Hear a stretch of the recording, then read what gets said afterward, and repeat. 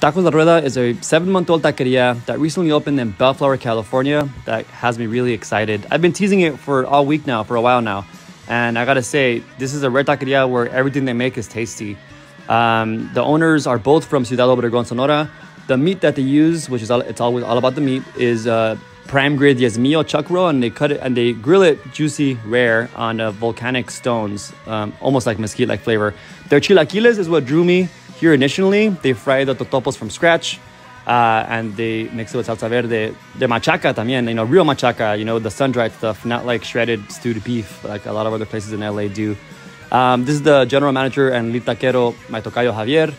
They also have really tasty Sonoran hot dogs where they actually import the bread from Sonora and they bring it over through Tijuana.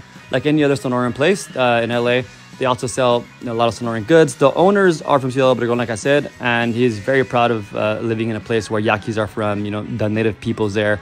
Go try it out. It's a tasty taco.